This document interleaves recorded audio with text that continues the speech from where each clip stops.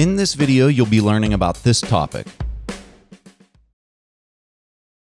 So let's say somebody shared this discussion with a family member, and the family member saying, all right, this sounds interesting, right? I'm going to buy some.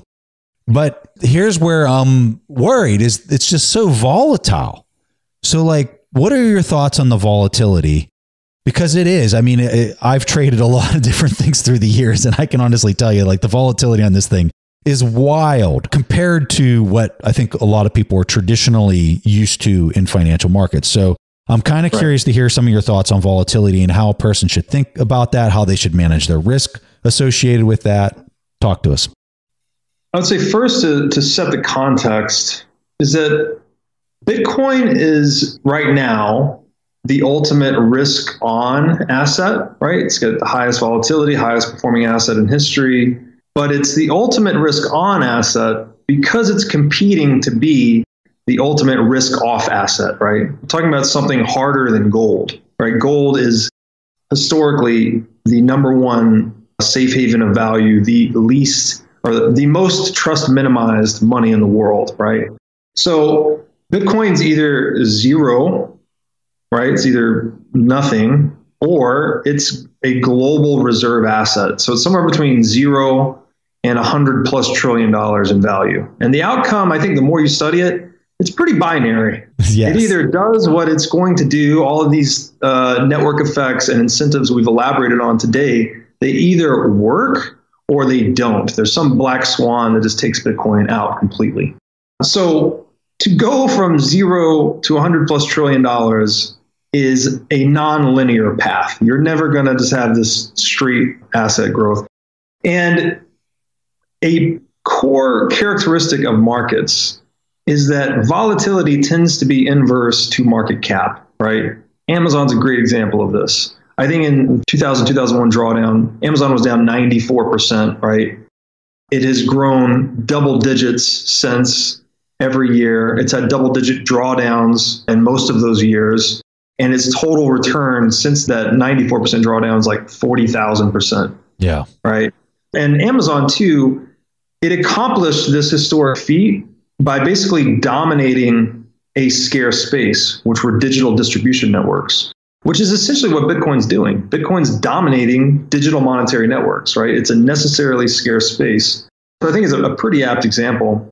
And so you have to just understand that. You're getting into an asset that's 12 years old. It has a $200 billion market cap, competing to have 100,000 billion plus market cap. So the volatility comes hand in hand with the current level of asset maturity, let's say. To add to that, that is a natural function of markets, right? Volatility is a natural function of price discovery in the marketplace. But volatility itself, too, just to make the point, has been super exacerbated by fiat currency supply inflation, right? We saw that in March 2020. The drawdown was faster and sharper than anything on record. Not only are markets more interconnected than ever, information's moving more quickly, but the medium itself has been so debased that each unit has such diluted value that it actually contributes to the volatility of asset prices. So I would not expect, like, if you have something against volatility, Bitcoin's not for you. But any intelligent investor will tell you that the answer to volatility is position sizing. Boom. Right? Yes. You just change your position sizing in your portfolio, and that increases or decreases the overall volatility of your portfolio. And that's just, I mean, that's basic investing 101. So there's no such thing as too volatile. It's too volatile for the position. It's too volatile, reduce the position. You know, Plan B's comment, I mean, he said this probably a year ago. He said, even if you had a 1% allocation to this and you had 99% of the rest of your portfolio in cash, you would have had the same performance as the S&P 500 over the last 10 years.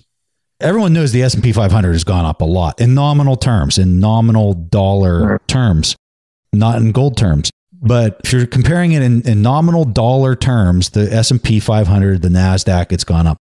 And if you had 1% allocation into Bitcoin and the rest was just in cash, you would have matched the performance of the S&P 500, which I find fascinating. Thanks for watching. Make sure to subscribe and hit that notification bell so you don't miss out on the next podcast episode and new investing resources. What are your takeaways and thoughts on this discussion? Let us know in the comments section below.